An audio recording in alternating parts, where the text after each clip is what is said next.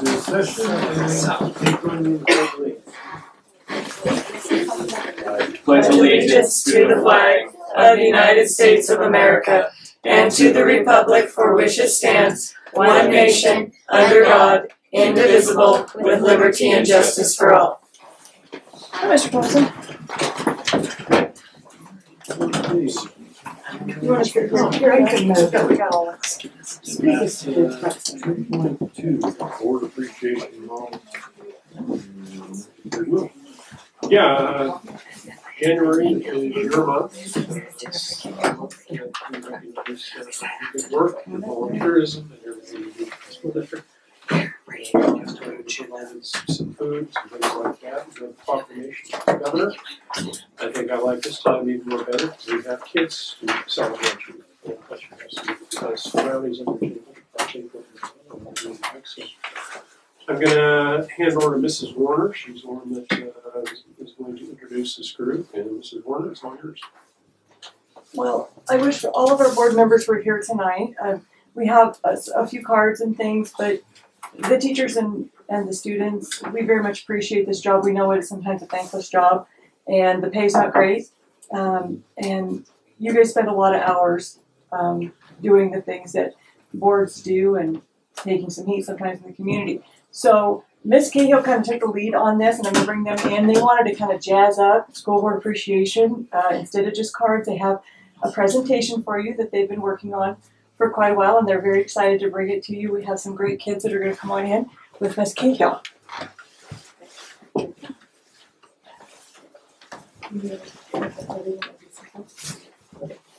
Oh, now I see.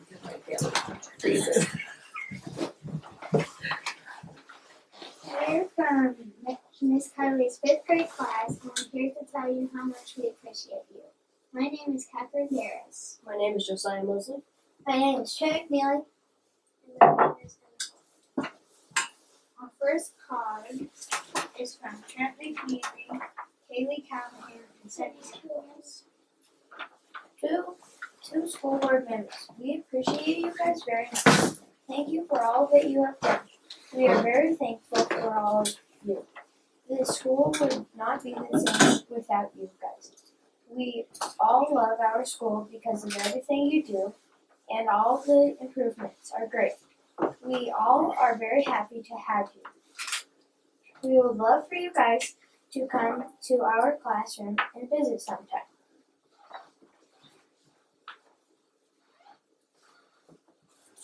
Our next card is from Emma Hallwhite, Bryson Wright, Anthony Lonis, and Karen Mike.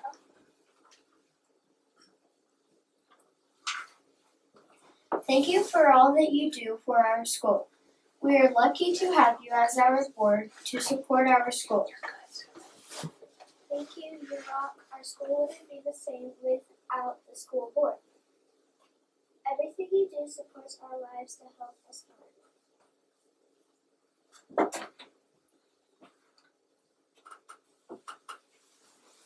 Our next card is from Madison Garner, Braden Wright, Gary Dow, and Michael Leck. We appreciate you because you help our education and you help make school fun. Learn! Thank you.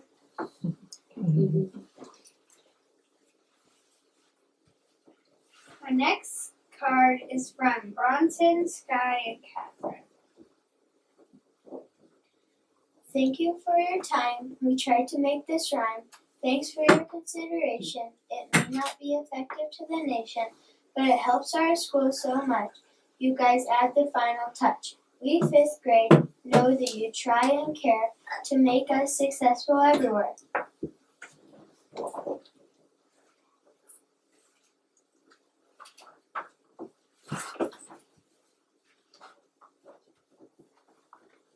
Come and visit us in 5th grade. Miss Kylie's 5th grade class.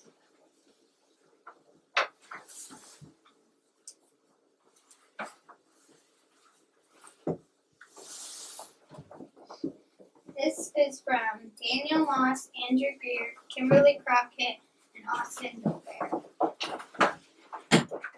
The school board rocks.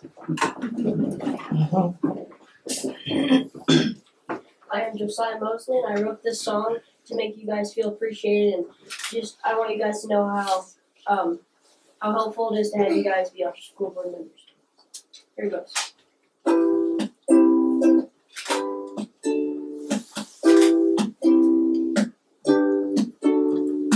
We appreciate you guys helping us get by with our lives today.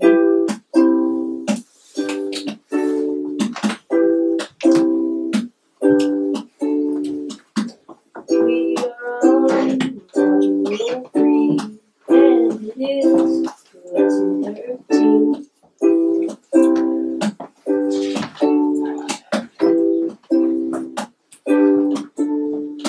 We appreciate you guys helping us reach for the skies.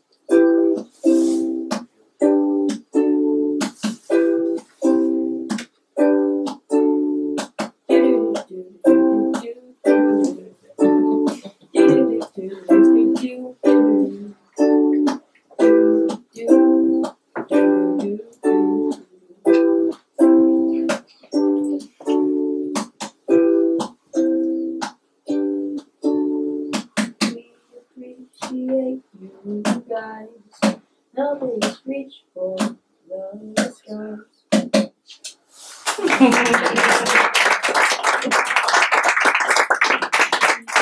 Great work. Well, thank you. Good Thank job. you so much. Thank you, Hay. Thank you, Hay staff. Thank you for saying. See you guys. Good job.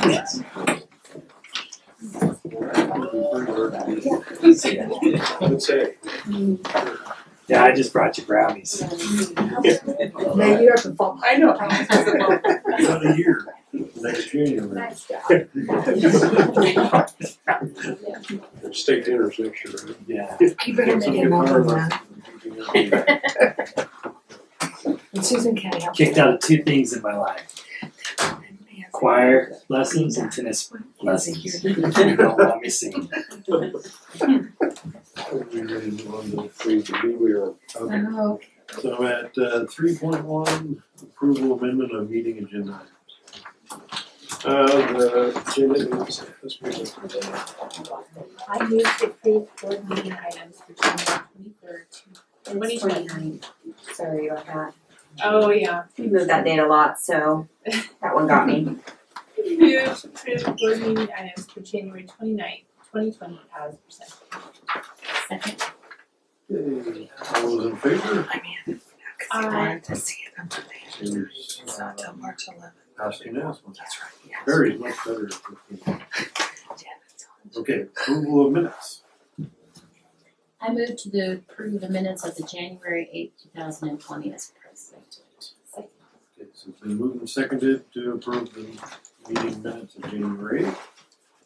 All those in favor, signify by saying aye. Aye.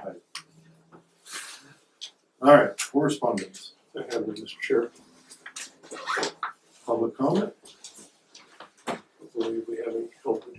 We have one. Mr. Cohen. Chair, I appreciate you allowing me to stand up for a second. I noticed on your agenda that you're going to be accepting the resignation of Mr. Cahill, and you're going to. Yeah, would you like to? Yeah. Guess this is You wanna borrow his ukulele? Yeah, I don't have ukulele. I'm sorry. But you're going to, open up his position. I just wanted to let the board know how much I definitely appreciate Mr. Cahill. I've worked very closely with him for the last 3 years. It's been an absolute pleasure, and you are losing a true champion for education, and hopefully he will keep his finger in the business as much as we can possibly pry out of him. But I just wanted you guys to let you know that you've got big boots to fill, and he's been a real pleasure to work with. So thank you. Thank you. Thank you, Josh. I appreciate that. Thank you. You convinced us that maybe we won't vote in favor of this. The boot size is 11 triple E. Yeah, there you go. Okay, any other public comment? That's what I can see. Reports. And pleased to welcome Mr. Stratton, Miss Mize, on the porch here for ASP. So have at it. Excuse me, sorry. Don't stand there. Here. You learned that. Yeah, I can't talk the ukulele. So the LSU Student Council and leadership class have been very busy this last couple of months as usual. We have 16 student council members plus 2 more to make up the entire leadership class. We decide on and set our projects at the beginning of each month and then make them happen. In December, we did our yearly door decorating where each student signed up to decorate a teacher's door. Although they wouldn't stay up, we were determined to keep them up until Christmas break. Next, we decorated a school spirit wreath to be shown at the Tree of Lights Festival. We also got 2 Christmas trees and decorated them for the school. One was in the senior hallway and the other was in the front hallway near the TV. Since this was a season of kindness, we had a 15 days of kindness poster which was posted in the front hallway. It gave students ideas on how to show kindness. In December, we started selling punch cards that would earn prizes as an incentive for students to attend home sporting events and the band and choir concert. We punch the cards when they attend the event, and then in February we will give out the prizes. So far, Josh Rose is doing great. Also, throughout December and January, the leadership class was assigned to a community service assignment to commit 5 hours to. Our projects were approved by Mrs. Mize, and some people did things like volunteer at the Lakeview Gardens, create a raffle for Animal House, shovel snow, bake cookies, gather money for care packages for our troops, and even work to clean up our Little League fields, which will be done in the spring. For the upcoming months, we are staying busy. The senior class officers are on top of senior events for later this spring, and the junior officers are working on prom. We are also doing a Sadie's dance with theme out of this world, so we can have just up days the week of the dance. We are preparing our senior versus staff basketball game, but we have a cake auction in addition to the exponential sports shown by the staff. As usual, we will continue our sport and club locker signs for the spring groups. Not only do we have all of that going on in the month of February, we will take Valentine pictures for students with our new green screen and selfie printer. Plus, we are planning a t-shirt design contest to create a new and improved honker shirt for students, a honker rewind, which will be recap a video on YouTube, and a compliment wall. The next couple of months will be very busy. Thank you. Thank you very much. Thanks. I can answer questions. What is her name? Liz. Okay, so that's for ASB reports. Principals, you can draw straws or decide who wants to go first. So it's up to you. As always, ladies first. I think Mr. You're such a Stratton. nice guy that way. I want you guys to recognize. He always lets me go We first. see He's it. always ladies first. We see it. Well, Very you nice see guy. how high a bar you're setting. Not very tonight, not very. For the presentation earlier. Yes. The kids shine. Let's just, we build the kids up. Administration, not always so much. I wanted to give you an update. I've yacked at you quite a bit about class sizes over there. And originally, our beginning of the school year, we took in 70 new students, but we lost 30-ish, somewhere between 25 and 30. Normally, we gain 25 or 30, lose 15, kind of somewhere in those ranges. But we gained 70, and then we gained another 7 or 8 after Christmas break, and another 3 this week, with one high-need student coming in the next couple of weeks. So we are really scrambling, and those of you that went on that tour the other day, we kind of talked through how squished we are at different places. Are these people moving to the community or? And do we know, I guess that feeds in the question I was going to ask is, Just people decided to finally put their kids in school. do we know what's bringing them here? I mean, is it like Red Rock, all of a sudden the influx of Red Rock? It's not. We it's haven't just- seen a huge influx from Red Rock, a few people. And then we have a few people that have told us that they are just leaving the more urban areas of California and moving up here to a smaller town. But the reasons are all over the map, pretty much. Let's see, we completed all of our teacher and parapro training for Smarter Balance. I think we've just got a couple people that left in the elementary school. So we're in good shape that way to start testing. But one of our challenges was we pulled all our computer labs So we needed to be able to test with Chromebook labs with mobile cards, which include headphones. And then what do you do with the keyboarding piece of it for writing? And so we've got headphones and a mouse ordered for the Chromebook labs that need them and those kinds of things. And those are all good, ready to go. We recently hired Kelly Hatman as a paraprofessional. She's replacing Leslie Arcularius, who moved to the library manager position with the resignation of Joanne Dixon. And so everybody's moved around a little bit in those areas, but we're getting settled back down. When the kids come back from winter break, we do easy CVM testing as our winter benchmark. And we met last week in intervention meetings. We meet by grade level to talk about the data that we collect from those kids, their test scores in reading and math, and then move them into different interventions. Some of them, the intervention they're in is no longer appropriate, or they need a different kind of remedial skill at that point. We wanted to welcome Carmen and Aubrey Comstock. Carmen's one of our paraprofessionals, and they had a baby last week. She's on our staff, and we're excited. Really? A little bit early, yes.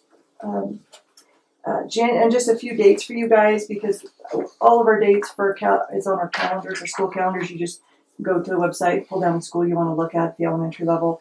January 30th is the Union Student of the Month Assembly. January 31st, Fremont and PBIS Assembly and Recognition. February 10th is Union Parents Club. February 19th is a writing workshop for our primary teachers that actually one of our substitute teachers is putting on. And then February 20th, our music teachers got together and they have a children's symphony up in Bend, and they'll be taking our 5th graders up to the children's symphony in Bend. A little bit of a late night, but a pretty neat experience for our students. We'll be using enrichment dollars to help them out. Chalice Young and her LHS peers, peer kiddos are having activities, after-school activities for kinder and first graders. They do one grade level 1 month, one grade level the next month, and they come down and use one of our classrooms and help them with an activity. I think this week's snowflakes was their theme for their activity. And then they also come down. We have multiple high school students that come down on a regular basis as part of a class for peer tutors and help in classrooms. But we also have a breakfast buddies program that Chalice runs, and she has the kids go through a little bit of a training, and they come in and they sit and visit with the kids and kind of start their day off right, sitting there while they eat their breakfast. And those kids are to school earlier than everybody but 0 period, so it's a little bit of dedication on their part. We're working with Scott Langham as the city council representative to find a solution for closing I Street. We've met with maintenance, with Melsness, Mr. Cahill, to look at our options. We think we've come up with a solution that doesn't permanently close I Street, but gives us the pedestrian traffic control that we need on that, and that's in the works right now. I think that's all I have. If you guys have any questions for me. So that'd be able to close that during essentially business hours plus. So what Scott came up with, Dustin, was man gates that are cyclone, and then also swinging gates that are cyclone, so that we don't have anybody coming underneath them. And they would swing shut, and then they'd be about that high off the ground, so we wouldn't have to deal with the snow issue. They'd be able to swing regardless of the snow, but they wouldn't be high enough that you could easily get underneath them as far as pedestrian traffic. But then we can open all that up when we choose to. And then we would work with the barricades in front to allow for deliveries. But those kids, the post that comes off right where kind of I park there, or Mr. Lemon parks, that post right there in the hay playground, that's where the gate would come across to Fremont. And then we'd make an opening in the Fremont playground and a walkway for those kids to come and cross every day behind that cyclone. And then leave that front part just a little bit more open. Then they would go through the hay playground and kind of come around the corner where those arm gates are. And they would come into the school that way. And so we'd really have some control over that then and be able to shut that down. That's the easiest, most cost-effective solution we could come up with to shut the pedestrian traffic down. Of course, the gates will go across the entire width of the street. Mm-hmm. And so looking at down the road, we constantly talk school security. It's going to meet all needs from not just keeping our kids in, but keeping people out. School threat scenarios and so on. With those lower cyclone fences, I don't think that the lower cyclone fences then become more of an issue because these cyclone gates will be higher. But it's something we could build upon. It is something that we could certainly build upon and start just doing a chunk at a time of doing higher perimeter fencing if we could, as we did. But I really like that we can shut down all that pedestrian traffic. And then if we go ahead and gate the rest of all the playgrounds, we'll put a couple gates up, different places, and then they'll only be open during release times. Like the little one over there at Fremont where the parents drop off, that can be open during drop off, pickup time, but it doesn't need to be open any other time. Good. I'm glad there's been some good progress. Any other questions? Thank you.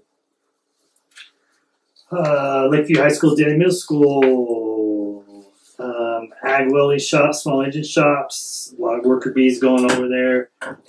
Hoping that it's operable here next week. Actually, I have an update if you don't mind. Right on. Interrupting. I had a call from Judy when we were in a work session. So in my come apart on Monday, we should be a final tomorrow. They'll be over here for a final on MODOK's side. Holly was here today. Should be about ready to roll with them as far as the gases plumbing, the geothermal plumbing piece of that going in there. It'll probably take them through till tomorrow to hook all of that up. Basically, the long and the short of it was Monday I said Friday. This Friday was the day they had to be done. So they've really worked their tails off finally to get to that point.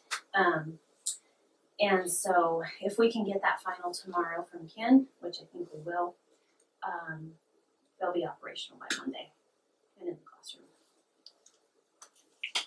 That's pretty good news for us. Would like to say thank you to Janet's crew, the maintenance guys and the custodians with snow removal, our last bit of snow, and also Miss Amy Albertson's 6 and 7 period work crew. They've been shoveling the sidewalks, so it helped out during that time. So appreciate that bunch there. FFA, last night the FFA had 6 students, 4 seniors and I believe 2 juniors who applied for their state degrees, and that went really cool. So excited for those 6 students. There are 2 students today that went over to Lost River High School for proficiencies, and I think we have a good chance of 2 for sure, possibly 1 making it to the state level. Both of our students, their proficiencies are amazing and extensive, so it sounds like we might be taking some stuff to the state level and competing with a good chance of bringing some hardware home there too. I didn't shoot Mrs. Reese a text, but I'll find out that tomorrow. Spring semester has started this week. Kids are getting after it, and last week we had finals and flu. It was a great time where I don't even know the exact numbers. It was around 30 per day there for about 2 weeks, where we had students out with colds and or flu, and it was hit or miss. So we have a lot of incompletes, probably more incompletes than I've ever seen. With an incomplete at the high school level, they're given 10 school days to make that up. And we've had communications with those students. Ms. Harris and I will check on Friday with any teachers that have struggled to make arrangements to make up those grades, whether it was a final or a final project. But we're working diligent to get that taken care of. That 10 days, is that our self-imposed?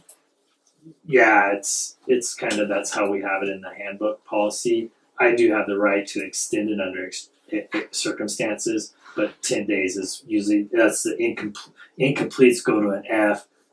There's a chance if we have to, I can do a grade change, but if they're there, we want that 10-day done so we can move on and get to the next. Just know that stuff is going through our home, and it's getting over it within 10 days.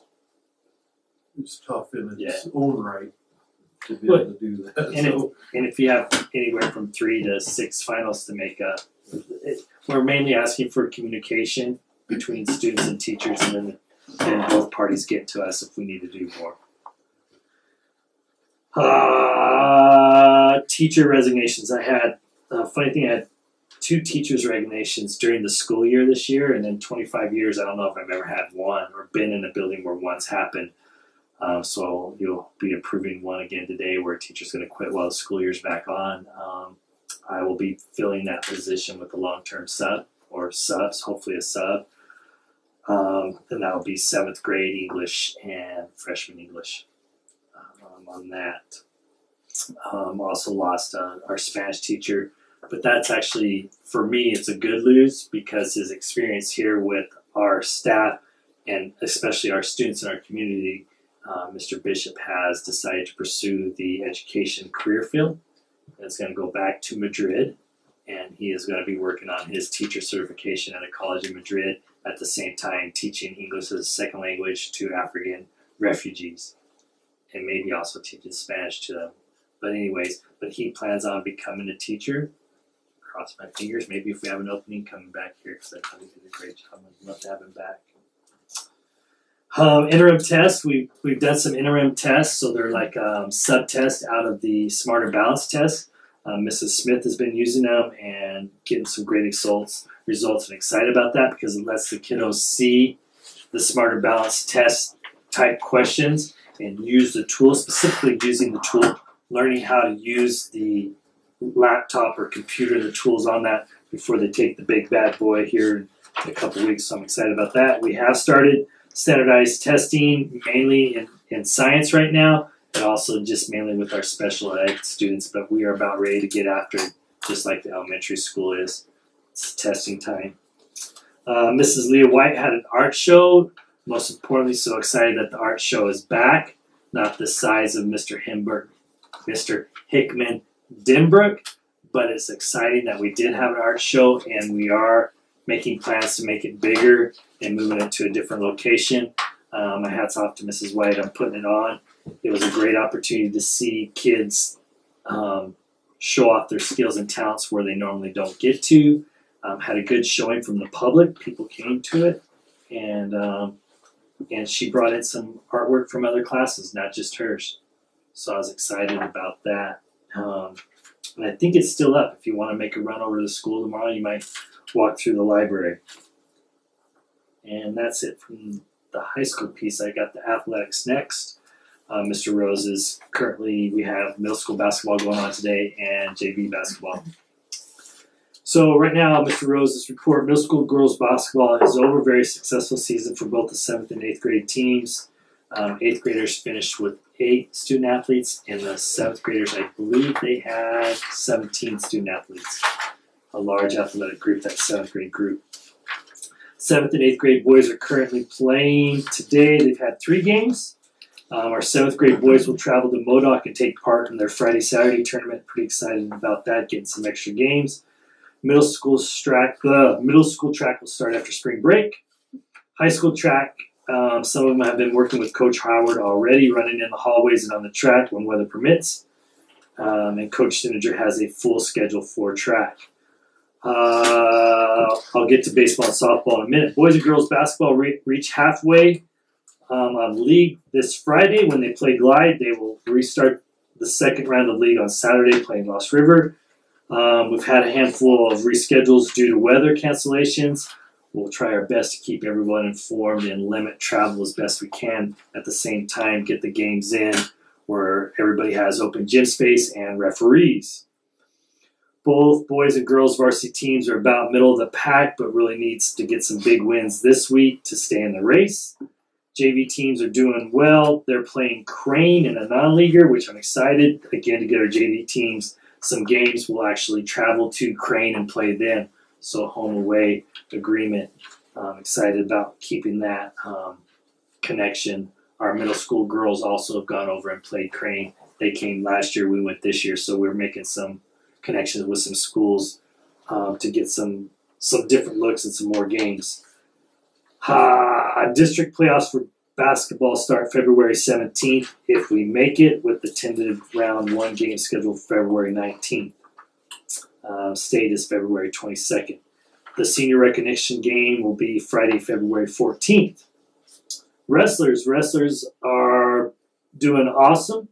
They're kicking butt.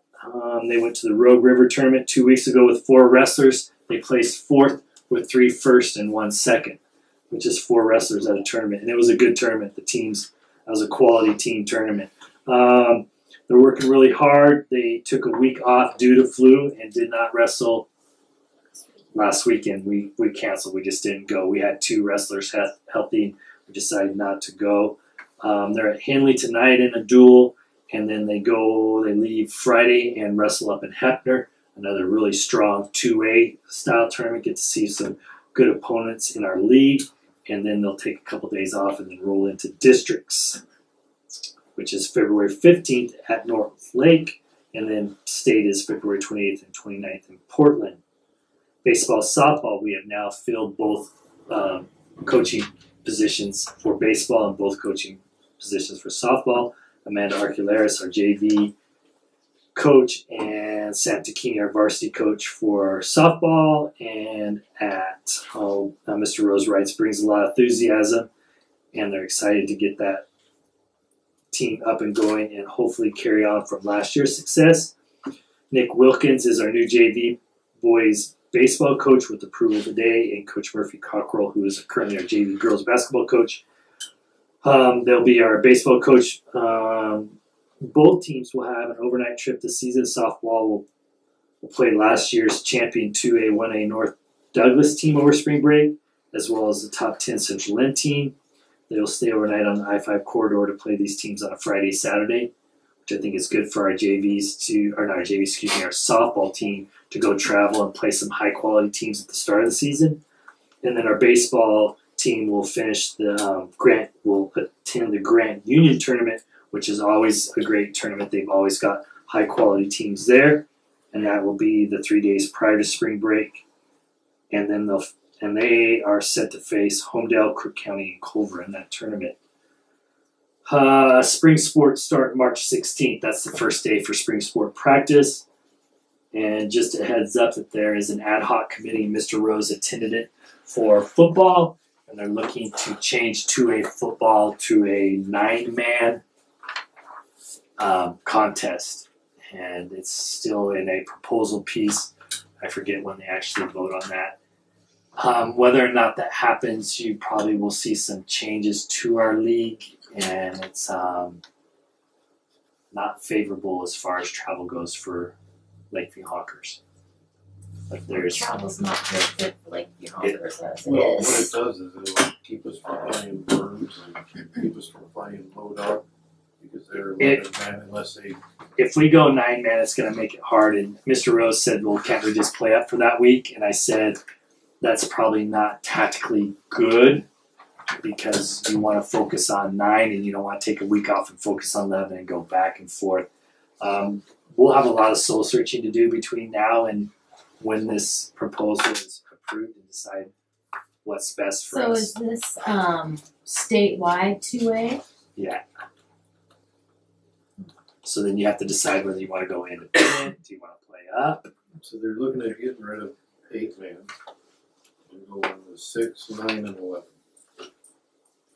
So hopefully some 1As will come up to 9, some will stay at 6, and then the 3 up will be at 11. Yeah, there's some talk too about 8-man. So I right now I think there's a lot up in the air, and the hard part is we're right in the middle of one way or the other. And that's all I got for LHSDMS school and athletics. Any questions? Thank you, Mr. Shatley. You need to escape and go to the games. I was going to stay for the next report in case there's any questions on the next I report. have one quick question. Yes, sir. I know we've been struggling on the welding lab or room for a year now, so that's been several iterations of classes coming through there, and that hasn't been able to take full advantage of the welding facilities in the last year. Yes. Has there been any thought about a extracurricular welding that where they could take their knowledge that they've had in the classroom and haven't been able to put it into practical, and maybe we can look at a stipend for somebody to teach them outside of the classroom just so they can get their hands on doing some welding. So you're saying like have a after school welding class? Something like that. Just for those who have been through the last year and just haven't been able to get much hands-on opportunity because of our I thought about a few things. I think most importantly right now, I haven't talked with Mr. Vickerman as much as I talked with Mrs. Reese, but right now I would like to get the welding lab put together and up and running prior to inviting someone else or doing something right now. And I'd hate to say I'm speaking for Mrs. Reese and Mr. Vickerman, but right now Mrs. Reese's plate is full with FFA besides her normal classes, and Mr. Vickerman with coaching and a new baby on the way.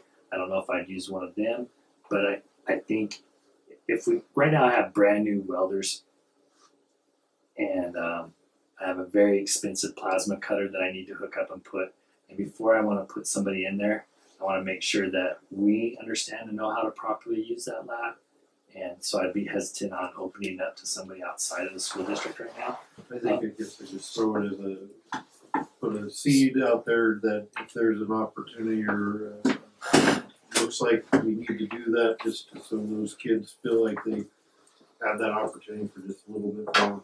And I think one thing that we may look at is maybe offering an additional course next year would be possible. I don't know about this year right now. I'm not going to make any promises, Mr. Gustavson, but we can see. I know that there's in the past the 4-H has done some welding in that lab, but at the same time, right now we currently don't have a storage area or place for our stuff, let alone having 4-H come in and bring in theirs, and then again the new equipment. So I'm open to something, but right now I want to get the lab up and running, get my own teachers comfortable and familiar with what's going on before I bring in anyone else, and I think that's fair to them.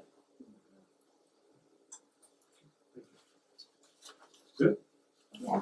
The only thing quickly, are we going to start advertising for a Spanish teacher? Oh, I forgot to tell you that. Sorry. It's here. I must have skipped over that. I am currently registered in 3 teacher job fairs. So I've registered for the Eastern Oregon Job Fair, registered for the Southern Oregon Job Fair, and the Bend Redmond Job Fair. So I have been, Lake County School District has a spot at all 3 of those job fairs. Okay. We have made contact with, let's say, Christian school just across in Redding, California. There's a college there. Simpson.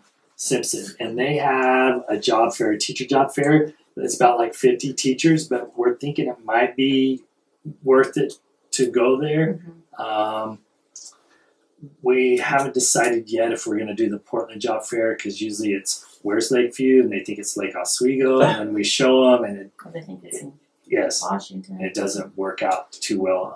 Put Also, a map on our display board. Sometimes I think we should just take the map off that. yeah. And then the next one is the Spokane Job Fair or Utah State, but the Spanish teacher job was posted. It's on its 5 days in-house. Will go public.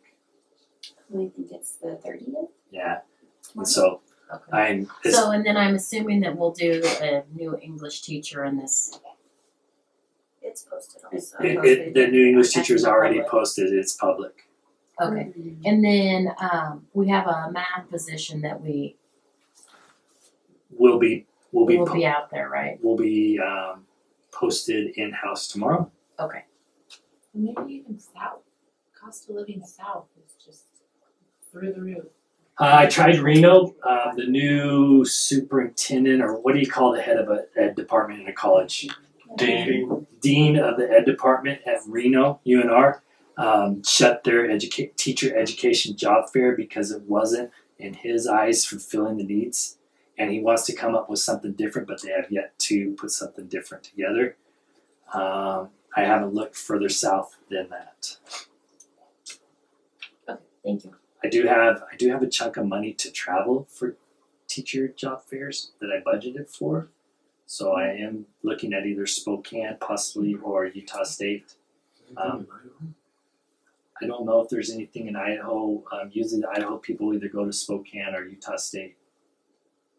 Boise State has one, I believe. Yeah, there's a Boise State. But we haven't had very good returns on that. Or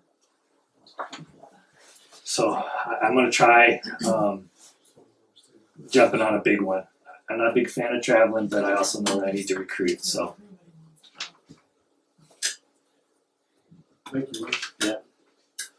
Thanks for asking that question because I wanted to talk about that. Thanks. I think we are on 7.4. All right, everybody, I'm going to take you back in time. Is it me? Sorry, I'm Zoom. To last year and present our state assessment results to you all. I'm going to go over the key pieces of data for state assessment that show up on the school report cards, and then through some extra stuff, just the results by grade level for how many students pass the test, and some trend data for you guys too. So we'll start with language arts. The first thing that shows up on the report card for state assessment is participation.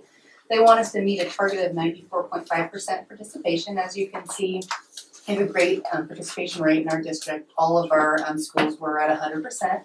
The high school, I did have one student opt out. Parents can opt their students out of the state test for any reason, so it's kind of a tricky target. We don't really have a lot of control over it, but we are doing well. Now we're going to talk about unions, English language arts results.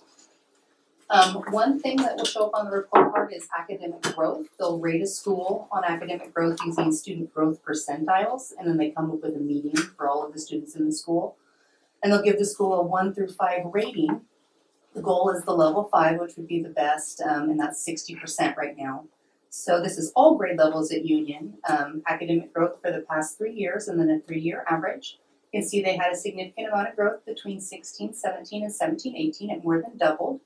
There was a 20% drop last year, and they got a level 3 out of 5 rating based on the 3-year average. Usually what they'll do is use the 18-19 results or the 3-year average, whichever is higher. But since Union has such small class sizes, they always use the 3-year average for a school this size when they're doing academic growth only. Also on the report card for all grade levels will be academic achievement, so how many students pass the assessment.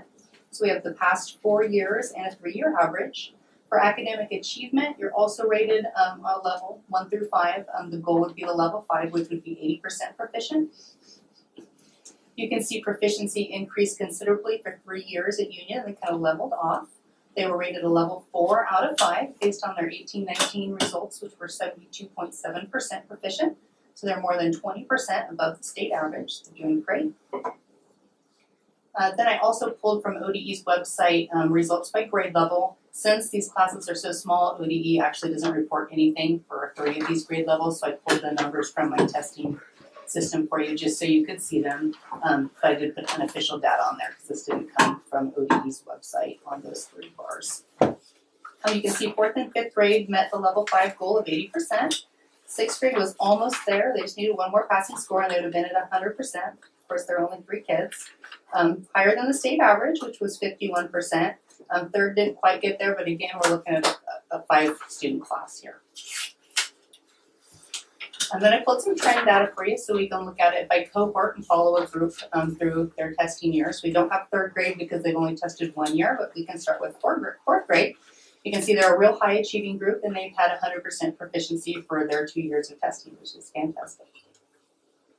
The 5th grade group had a steady increase over the last 3 years with a 10% increase last year. And the 6th grade group had a small drop between 3rd and 4th grade, but a steady increase over the last 3 years. So when you look at these cohorts, you can see they've either maintained or increased proficiency for the last 2 years, and they're all above the state average of 51%. I have a quick question. Yeah. I guess this is probably for Susan. Out at Union, what ballpark roughly percentage of kids that start Union in 3rd grade go to the 4th grade, 5th grade, 6th grade? I would say 95% or above are in 3rd, 4th, 5th. And then it would drop to about 60 or 70% because some of them do come to town in that 6th grade year.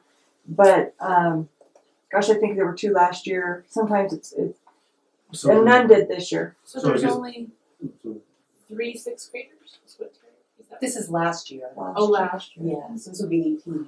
So when they tested, there were. How many are there this year? There's about 7. So they're all There's a fairly little. strong for 6th grade. Well, they didn't have anybody come to town this last year. I think Matt came the year before. So, but it just kind of depends. 3rd, 4th, 5th, actually 2nd, 3rd, 4th, 5th are pretty consistent for your cohorts. So I guess that was my point, is that Union, that you probably are capturing that cohort better than in most schools. Oh yeah. Yeah.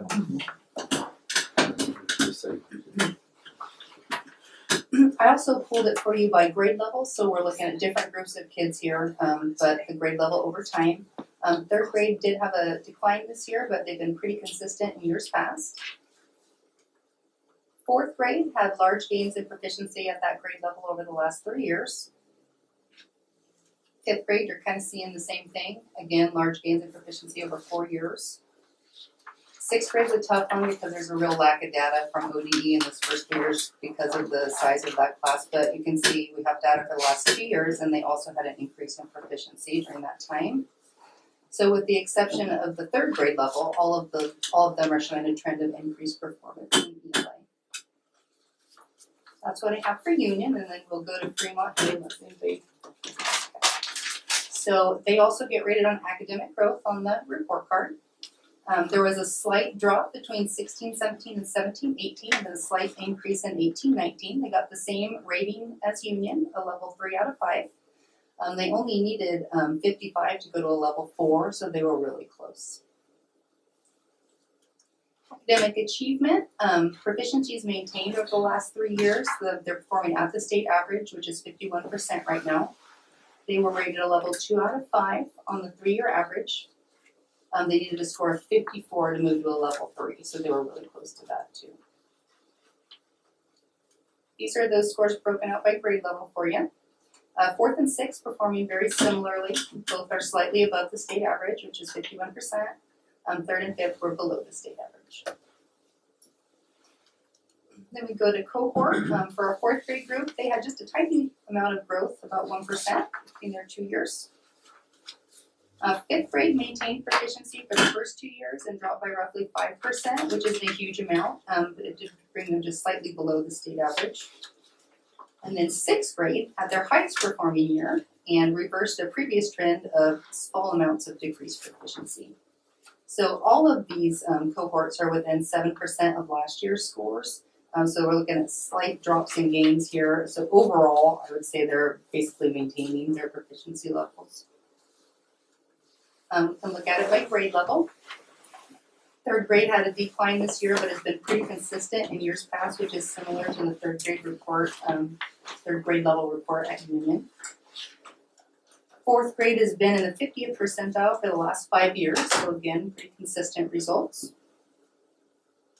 Fifth grade had a spike in 15-16, but then was in the 40th percentile for the last 3 years, so again, consistent results. And sixth grade has been in the 50th percentile for the last 4 years. So other than last year's third grade group, the trend is maintaining performance in the 40th to 50th percentile range. That brings us to the middle school kids. So academic growth for middle school, they've shown steady growth over the last 3 years.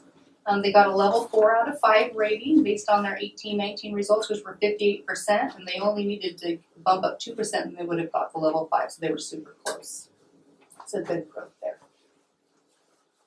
Academic achievement, they've had an increase in proficiency over the last 3 years. They're performing above the state average, which for middle school is 55%. They got a level 3 out of 5 rating based on the 18-19 results. They only needed to get a 62 to bump up to a level 4, so they were close there as well. By grade level, you can see the 7th and 8th graders are performing similarly. There was a 5.5% difference between their proficiency results. 8th grade is at the state average at 55%, and 7th is slightly above. There's that 7th grade group. They had their highest performing year last year. Steady increase over the last 3 years.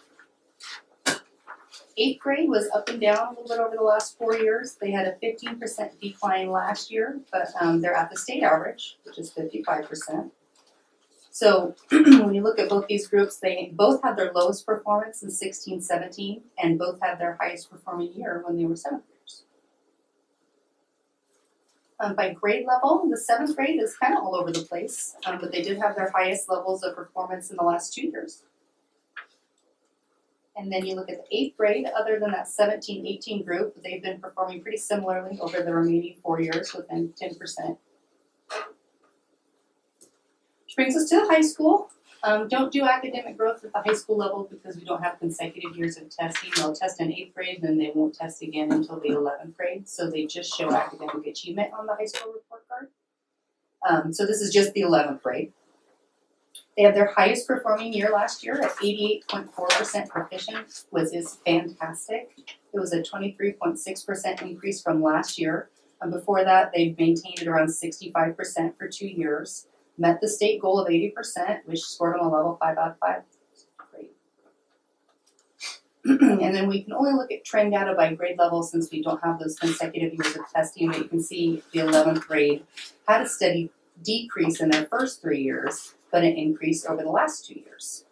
And similar results in 14-15 and 18-19. Which will bring us to math, if it's okay if I move on. Participation for math, again, we did really great. I did have one middle school student opt out of math as well. That same student took the ELA test though, so 100% there, but we met our target for every school. Union's math results, this is academic growth again. There was a decrease in growth over the last 3 years, but we were still at the state goal of 60% in 16-17 and 17-18. We had a 27.5% decrease this last year, but we scored a level 4 out of 5 on our 3-year average, which was 55.5%. Academic achievement, proficiency made large gains for 3 years and then had a 23.3% drop this last year. Despite the drop, they're still performing 12.5% above the state average, which sits at 42% right now. So there was a level 4 out of 5 rating on the 3-year average. This is what it looks like by grade level. I pulled some unofficial data. You can see 3rd, 4th, and 5th are all performing above the state average. 4th was 5% away from meeting the state goal, which was 80%. 6 was the lowest grade level, but you can see, again, we're dealing with really small groups here, which is really why they report that as unofficial data, because they're so small. By cohort, the 4th grade had a 25% decrease from last year, but they're still well above the state average, and they're almost at the state goal of 80%. 5th grade dropped by 50%, but still performing above the state average. 6th grade was kind of up and down over the last 4 years. They had a decrease last year, but it's a 3-kid group. So when you look at all of those cohorts, we see a decrease over the last year, but all but one grade level is still performing above the state average. By grade level, we have 3rd grade. Grade level had an increase in proficiency for 3 years up to 100%, followed by a drop to 60%. 4th grade was similar to 3rd, had an increase over 3 years all the way up to 100%, and then dropped down to 75%. 5th had, again, an increase over 3 years to 80%, and then a drop to 50%. I think that 6th grade group's missing a lot of data, but it was the highest performing 6th grade group so far. So when you look at this and you see that last year, all 3 grades in a row had a significant drop, what do you start correlating that to? Well, it's totally different groups of kids. So that's the first thing I think of. So it could just, we're also looking at really small groups of kids here. But I mean, I'm just looking at the data here. There would have to be more insight into the teacher and the curriculum and the students, and I don't know a lot about that portion of it. If you'd like that, go through that. Something. This will apply to Fremont when you get to them as well. When you look at a trend where you're not seeing growth in a cohort group or across those grade levels, you need to start evaluating your math curriculum, which is what we're doing right now, and trying to decide if the math curriculum we have is meeting the needs of our students, and we're really questioning that. We have for a couple of years, and budgeted some money last year to look at curriculum. We were kind of waiting for the adoption year, but we don't really think we can. So, and then you look at professional development and see which of your new teachers need additional training, or which of your teachers maybe are struggling, but your class sizes certainly don't help. So those 3 factors is what I would look at as an administrator.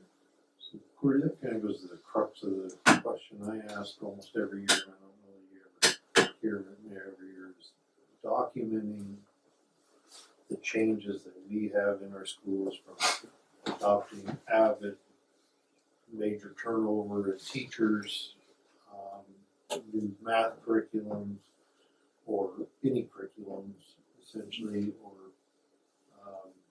maybe there's something else that occurs outside that influences our school, whatever that may be, documenting that to see if there's something that starts pointing the finger of why that particular year there was a drop.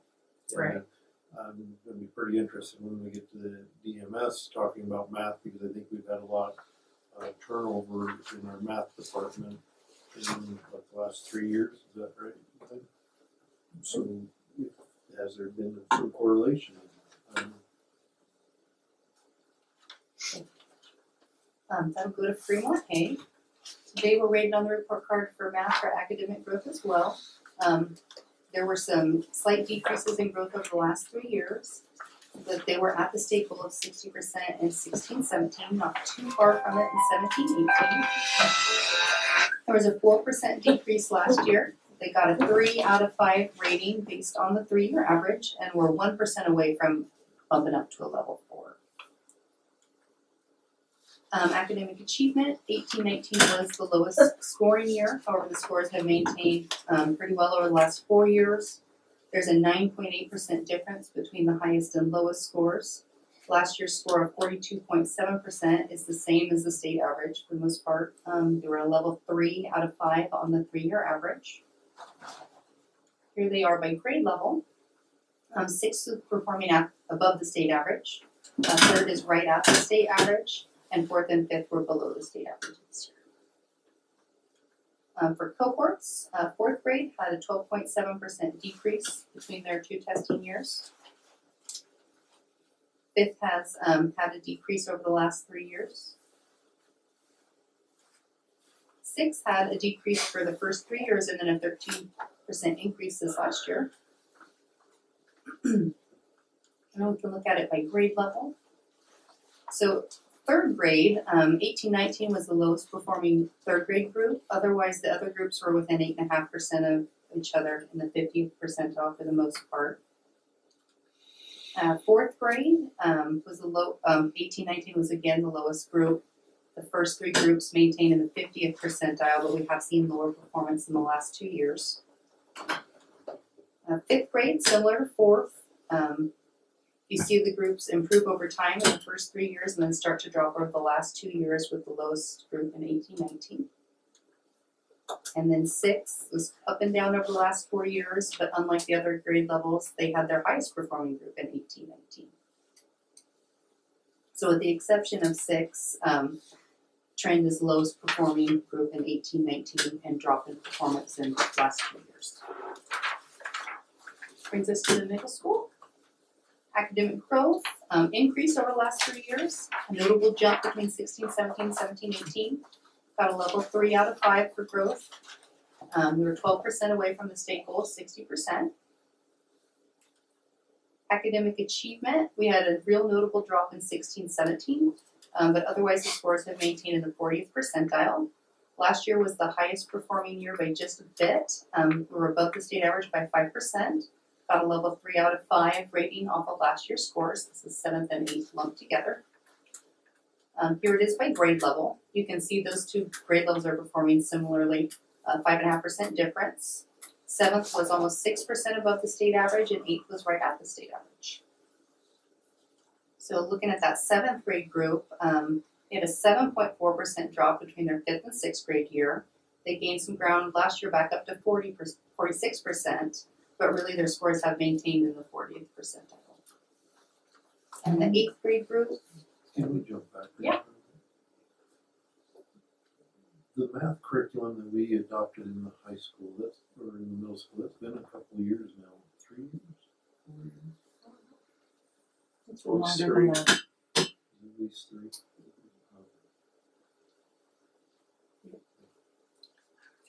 The 8th grade group, they had their lowest performing year last year, but their scores have also maintained for the most part in the 40th percentile. So when I look at that, I see both grade levels are performing at roughly the same level. If you average their scores, they're almost the same. So a trend to me would be maintenance in the 40th percentile range. This is the grade level. 7th grade's been up and down. The highest performing groups have been in the last 2 years. 8th grade has also been up and down for 3 years and then increased performance over the last 3 years.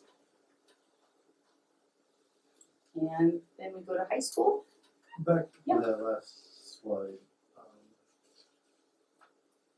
I guess to finish that thought, it was like 3 or 4 years ago when we adopted that math curriculum, but then at the same time we adopted it down through the grade school level 2, I think. It seemed like it went, they were starting to get, what was it? It was that whole math where they were getting some exposure to the upcoming stuff, but there was a focus on, okay, here's the core principles we're trying to teach you, but then we're going to throw in a little bit more. Am I on the right track here? I'm not quite following you, so If I think remember it's right, when maybe we- I'm wrong. The middle school DMS decided to go with the 6th grade, and they adopted the same curriculum. And then K through 5 did one. That's correct. Yeah. And so I think maybe that's what you're Yeah, in the thinking. curriculum though, it seemed like there's a little more exposure to the upper levels of what they were going to see in the coming years. So you know how, like algebra, you didn't do anything with algebra until you were in algebra. Now, in the math classes, Well, and you they have a little switched bit of to, exposure here and I can't there. remember what they call it, the weird way that they do math compared to how we learned how to do math. Common Core. Common Core, that's it. But I guess There's my old school. My point Yeah, is, it so seems it's- like that exposure in the grade school levels and having some consistency through that is we're starting to see coming into the middle school level more prepared. So we're a continual, I guess, a increase in comprehension Well, because I versus think when we going from started one that, versus going from one type of learning to jumping to a whole different program. 'cause I think Logan was a Does that 6th make grader. sense what I'm saying? Yeah, we really beefed up the collaboration between 6th and 7th grade. I think it's showing. I didn't say that right, but I think there's some correlation there where we're coordinated. Okay, sorry. High school. You all should know that this is my favorite presentation all year long. Academic achievement for the high school. So we're looking at the 11th graders here. We were seeing decreased achievement for for 3 years, and then we had a 24.5% increase this last year for our highest performance yet. We got a level 3 out of 5 on last year's scores, which were 44.2%. When you look at that 11th grade level, you can see they reversed a trend of decreased performance. But I want to point out we could be looking at a high achieving class here in 1890 because they also scored the highest ELA results we've ever had. You know, so just a point, but did really good. I The wonder if 11th that, grade class this year will not score like the senior. when is this test given? This was 1819 in April-ish. Maybe there's some correlation with our winter. 1819, it was a nasty spring, wet, snowy, cold. Kids were inside studying. 1718 was nice and warm. There wasn't snow on the ground. That's all I have. Any questions, folks? What's that? It's over. I'm sure it was a little long for everyone. Thank you. I really do. I think this year I had Mrs. Smith teaching a math, for lack of a better word, intervention class, and so it's kind of like a double dip. And she's loving it and eating it up, and the kids are. We're actually seeing the kids. Math is no longer a 4-letter word to them. They're getting excited. They're getting that exposure. They're getting a little bit of extra repetition.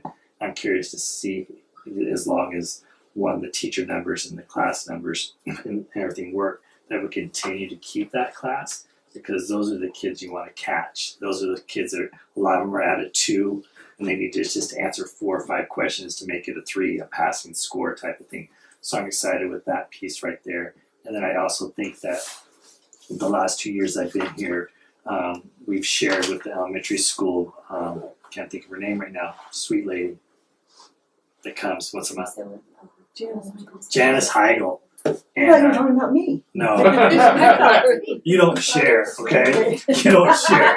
If anybody wants to know, she doesn't share. Right. Anyway, with Janice Heigl coming and working with my math teachers, she's been able to do some neat things and help me reinforce some things. Sometimes it's better hearing from somebody besides your boss, hey, you should be trying doing this. And she already had an idea prior to with working with me last year, and she's had to nudge me to do a couple things that I'm not a big fan of, but the nudging's been good because I know sometimes that's what's best, even though I'm old school.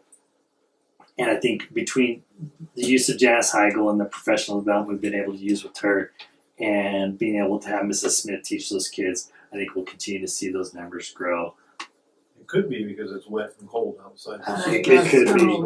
It could be. Never underestimate the weather. I don't think that this 11th grade class academically is as strong as the current seniors. Oh, you're not giving them enough credit.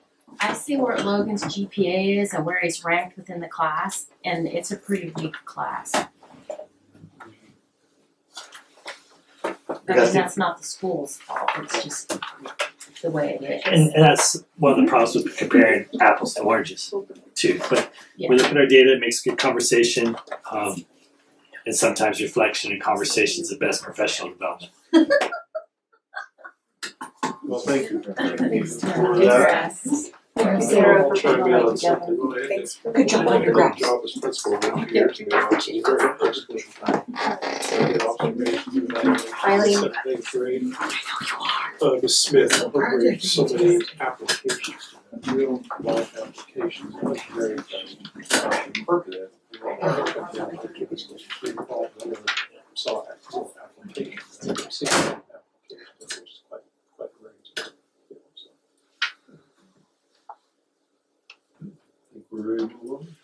Well, here we go, the annual Division 22 report. I sent you an email to really read them over and do your homework before you came tonight, so somebody wanted to read Department of Education reading it all to you. These are based on all your policies, and of course we keep the policies up to date. I reviewed all of them and compared them to the policies, and also, reviewed our programs as far as if we're in compliance or not. This is supposed to be, an oral report to the public, and I can say this, I went through each and every one of them, and District 7 is in compliance with each and every one of these standards. We had some talk about tag a while back. We do have all the tag policies in place. I think I'm saying this for your benefit because you brought it up. But our tag coordinator, recently resigned, so we're thinking about how we're going to rebuild tag, of course, to the policies, and be a conversation the principals are going to be having. So as far as how it looks and how it's going to change everything, so there'll be a board report for that. Because I know you had a question about that one. There's about 3 standards that are related to tag. It is, it seems like ages ago. Yeah. I never forgot. I got everything else, but I didn't forget that. So I can honestly and truly say that Lake County School District Number 7 is in compliance with the 2022 standards for the Oregon Department of Education. Unless you have questions, we need an official motion to enter in the minutes so I can submit this to the Oregon Department of Education. So.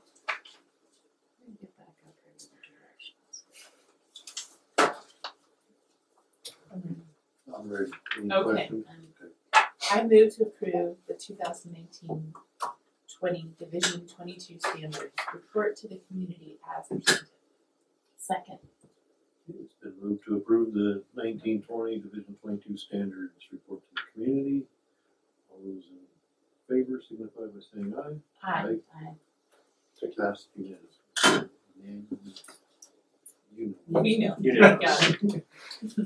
9.2, board declares superintendent position vacant.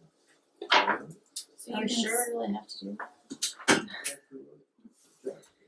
So according to your last board meeting, you guys accepted Mr. Gay's resignation, or retirement, I should say, better suited. Sorry. I'm gonna have this table move before it's over with tonight. I have very thick skin. So. That's good. Anyway, the last board meeting, you guys accepted the retirement of Mr. Cahill from the superintendent position, as well as hired an outside OSBA firm to do a superintendent search. So with that, we need to declare the position as vacant effective July of 2021, so that they can go ahead and post the position for us. I move to approve the superintendent position vacant effective July 1, 2020 as presented. Second. Okay, it's been moved and seconded to declare the superintendent position vacant effective July 1, 2020. All those in favor signify by saying Aye. Pass unanimously. 9.3. So the next order of business in the superintendent search is a proposed work calendar. As I mentioned before the meeting to you folks, is that between January 15th officially and February 12th, we needed to stay on a pretty tight schedule.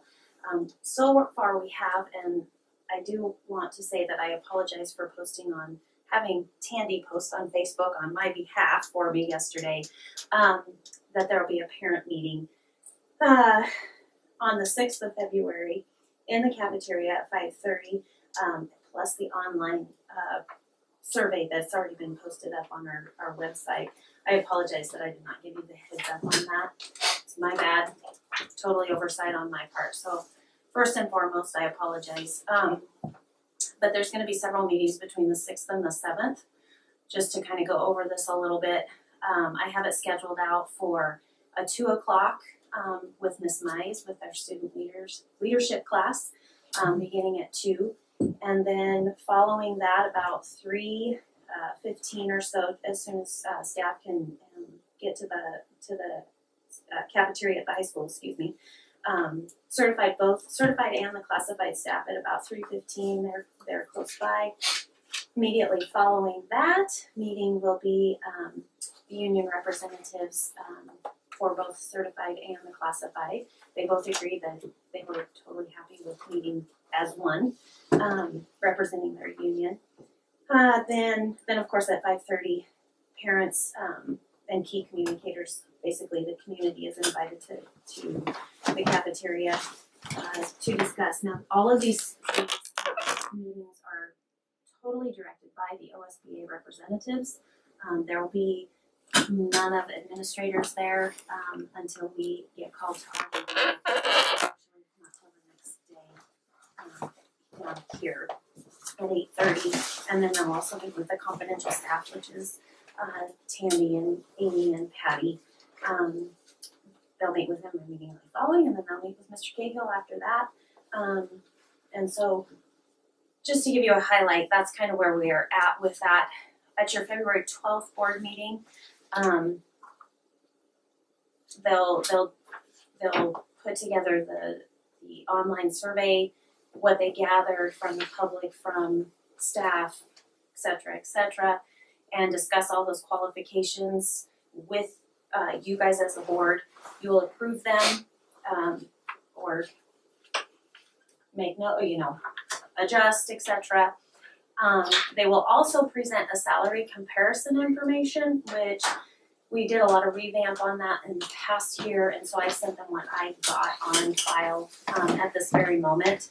And so they are going to do like clean quality as far as school district size wise and that sort of thing, which we kind of did that when we revamped that in the first place. However, it'll be good to have them look at it and make sure that we're semi-close, need to adjust, etc. And then of course you guys will have to adopt a salary range for the position for posting. They'll immediately start doing the posting for the position based on all that material. Now anything after the 12th of February is up for negotiation, if you will.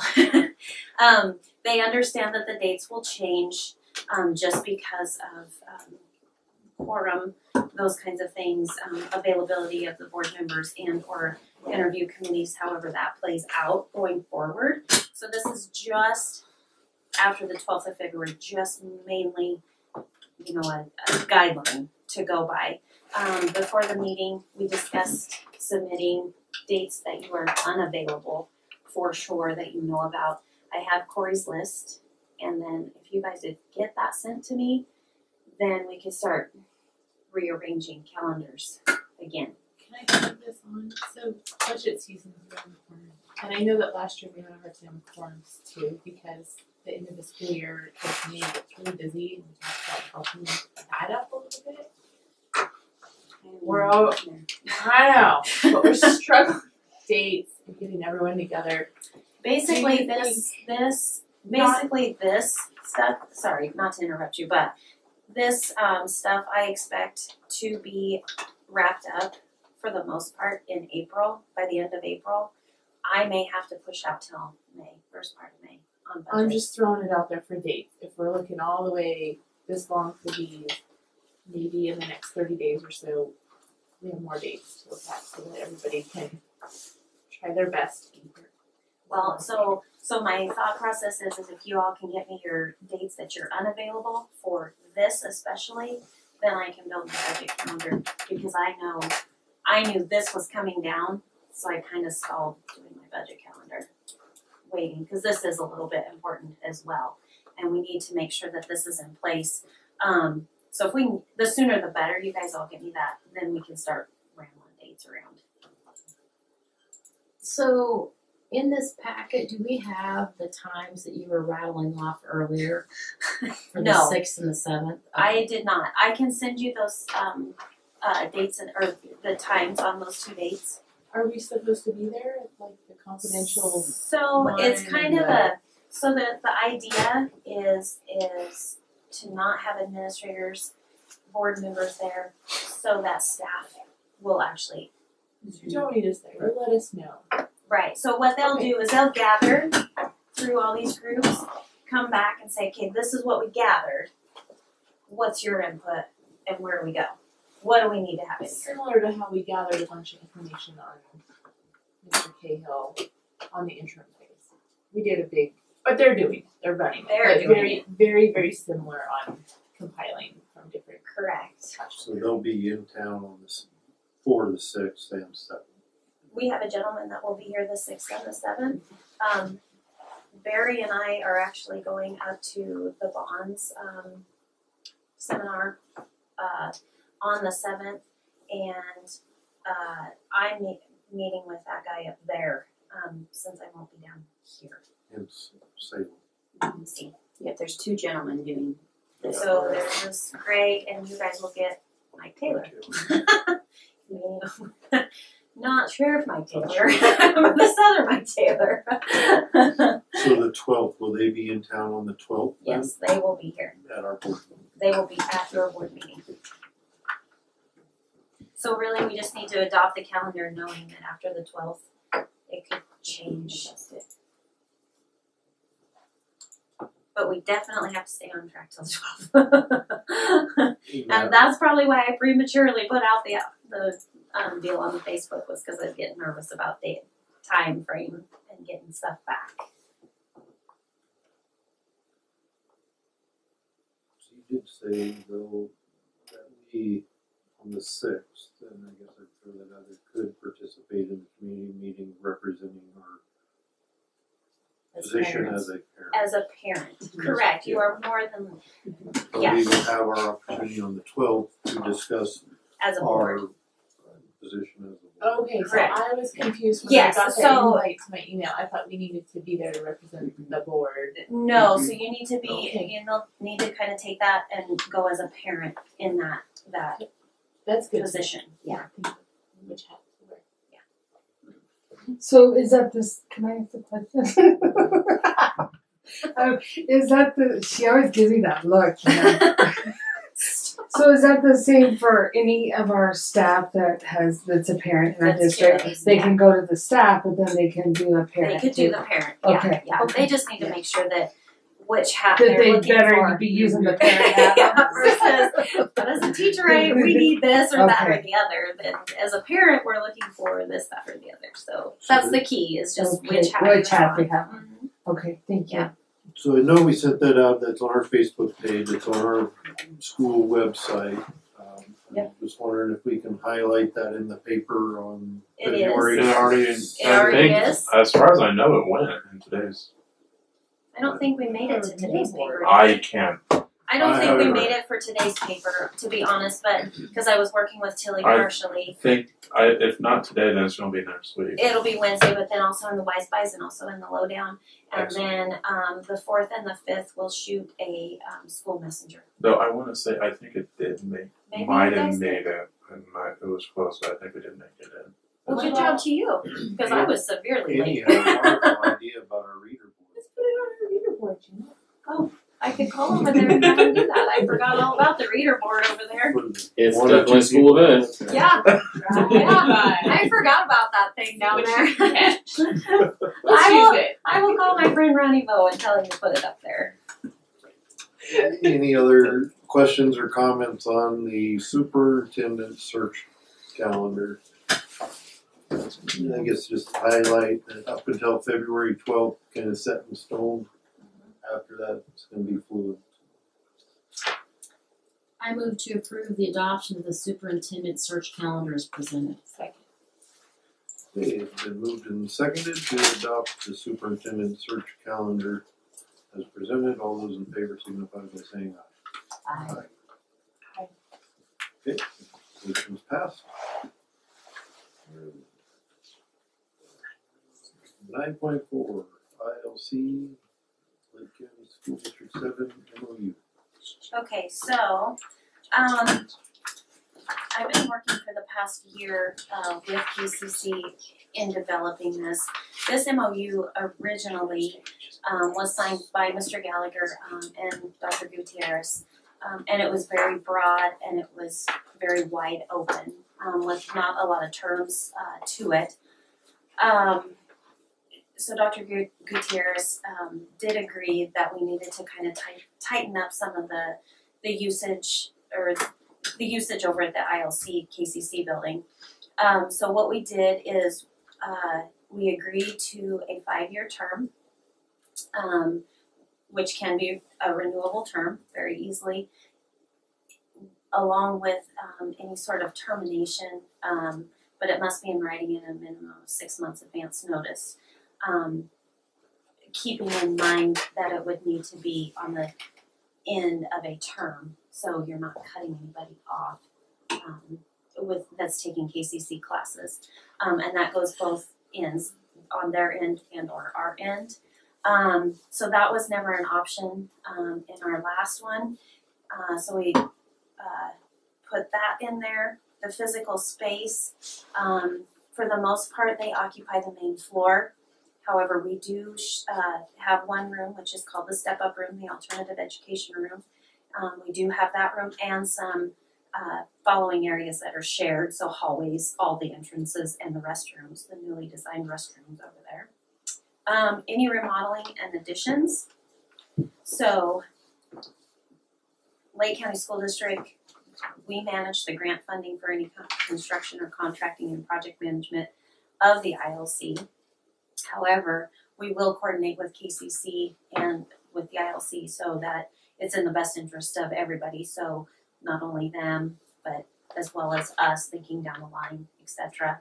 Technology advances means that it's mostly on them in their classrooms. They will be the coordinators of that, along with working with Evan and our tech department not to interrupt what we have going on already. Let's see here. Get up here, sorry. In the event of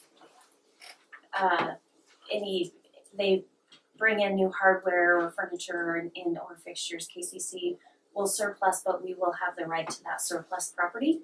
So that also includes computers, monitors, keyboards, and associated technology or equipment. They go through theirs a little bit more rapid than we do. I think they're on a 3-year with their computers and that sort of thing, turnover on that. So we put in a writing that we could get the surplus hardware from them should they terminate the agreement. or should we terminate that agreement? In the past, we've had custodial and maintenance issues. Not so much the maintenance, but the custodial more so.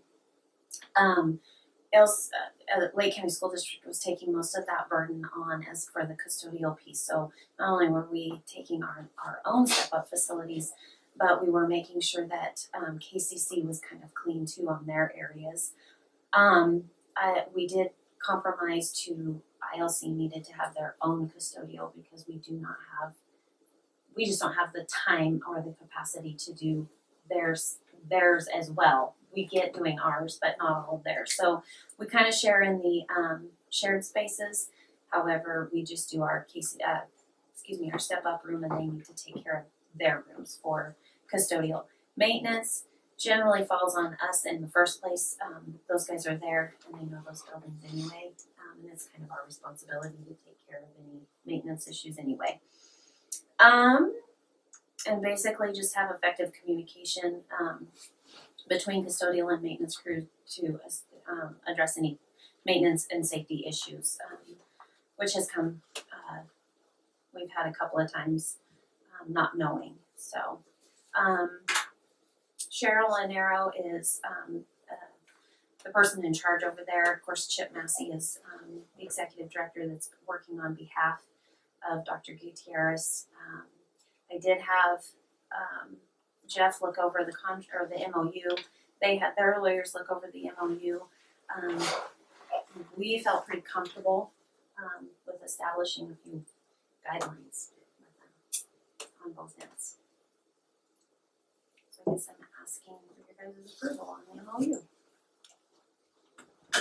I appreciate this covers everything while still being flexible. So both parties are really showing good faith with what they're doing here. It's mostly just making sure people are talking and remembering to talk to each other. If there's a leaky pipe or something going on, one of their things, they need to tell us about it. That's kind of something that didn't happen. So we're a little more formal, but we aren't losing that partnership. So they've been a good partner. We just need to make sure the partners are talking to each other. So that's what this does without hamstringing anybody. So it's my recommendation from a legal standpoint. This, I think, adequately protects both sides, and especially us. Alright, I move to approve the ILC and LCSD7 Memorandum of Understanding as presented. Second. It's been moved and seconded to approve the LCSD7 Memorandum of Understanding as presented. All those in favor signify by saying aye. Aye. Motion's passed. Okay, 10, consent agenda. I'm a little bit worried about that volunteer at the Miss Annie, you can approve all of the consent agenda, just abstain from 10.5. Okay. I move to approve There's the I just abstain completely. I move to approve the consent agenda. That's fine. Second. It has been moved and seconded to approve the consent agenda as presented. All those in favor signify by saying aye. Aye. Motion passed. And you should announce your abstaining. I have no announcements. I abstain. The one abstain. Sorry, 11. Announcements done tonight. Okay. 12, next board meeting agenda items. Next round of OSBA policies.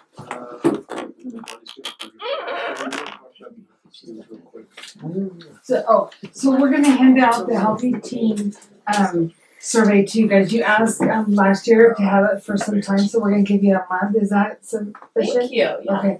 And so it's a little bit different this year, and so this is the survey, and the other packet is what they sent us on how to navigate through the report and to look at that. And then next year, so this year we're not going to be completing the survey in our schools because they're redoing the 2 surveys. So every other year we do a different survey. So one year it could be Oregon Healthy Teen, the next year it's Oregon Wellness, and they're putting them together. So then in the 2021 school year, those surveys will be together, and then we'll start doing them again every year. So we won't have this for next year. So we're going to have the healthy. We're going to go over this on the On March 11th. Is it March 11th? Yeah. It's a meeting.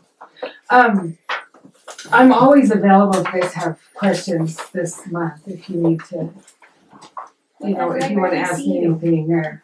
I'm gonna be here. Are you gonna open your door? They're really being mean to me. Well, I don't know how often I forget you're over there. Sorry. At our next board meeting, we'll have the consultant OSBA. Yes. It'll be a major part of our meeting. And So I mine's guess- March 11th, is that right? Yeah. It's our March next 11th. We one. have got that for March 11th. So for the 12th though, I guess my question is, depending on how long they think they need, we may want to look at balancing with the policies. Sure. Depending on subdivision, over very nice. Because we can approve the batch 1 from tonight, easy peasy at that meeting, but we could always bump batch 2 to a more appropriate meeting if those guys need that time. Is that what you're saying? So don't look at me. You're gonna be here on the 12th. Nope, she's not. It's We gonna need be to be able sunny to or call not. in. Probably not. Yeah, for flexible. Darwin, are you there on the 12th? So maybe what we ought to do, not to get too far down the weeds this meeting, but maybe Janet, since those people are coming on the 12th, that you could get some idea of what they're gonna ask and get that to Corey. Or we can get it at the 12th and then so you If can It's sent get in. it in as sometime around the It 12th. might be the 12th. When I talked to them today, they were running a pretty tight time frame between now and then. So it might be the 12th, Corey. But we have till about the 17th to make any adjustments, because that's Okay. kind of when they were Well, wanting to and- post that. If I even, afterwards, if I get it, because I'll be home that Friday. Okay. I just don't think I'm going to tour a huge dairy, and then I'm probably gonna have to go to dinner with these people. So yeah, why So don't we I'm- just take a extra note packet or whatever, and then maybe I can scan it to you, and then, or email it to you. Yeah. At any somewhere. Well, and I'll have either my laptop or my iPad, Okay. so I can look at it. Yeah, and then you can get back to me. Well, and I'm gonna try and go to the parent meeting. Yeah. Just so I kind of see what's happening. floating around out there. So I guess with that information, Darwin and Annie, will you be here on the 12th? I'll just make sure I'm here. Okay. So they should Make be sure I have a conflict. I think Barry will be here because I'm pretty sure we had a too. pre-meeting I was with going him, to- on that. and he was pretty solid on all the dates. Well, I think we wanna get as many as possible, not just the bare quorum. Yeah. You're all very critical to this. Okay, so anything else for the next board? Well, meeting? yeah, an interesting thing that we propose, trap club, it's really trap shooting, it's really catching on. Pace has backed it up, Mr. Rose is doing a lot of homework on it, there's a local individual here, Mr. Nate McCarty, who's really brought it to us. And we're joining with North Lake and Paisley, because the trap club is up in Paisley, and so I think it's kind of a nice, interesting new opportunity for our youth, so. Mr. Rose will be presenting that, and our consultants, that's for us to do. So I think we're on to number 13, I move we adjourn the meeting. Second. without hesitation. There's been a move. A second, we're adjourning the meeting, all in favor, signify by saying aye. Okay.